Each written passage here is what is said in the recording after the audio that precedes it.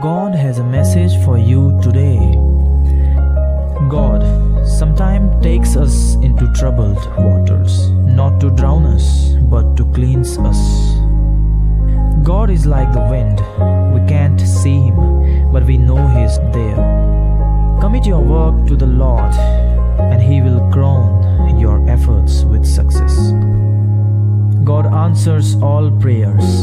It's just that sometimes His answers aren't what you want. God always listens to your prayer. Only we have to be patient for the answer. God is always with us, like when you get scared.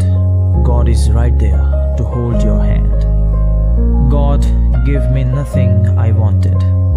He gave me everything I needed. We should not bend God's word to fit our lives.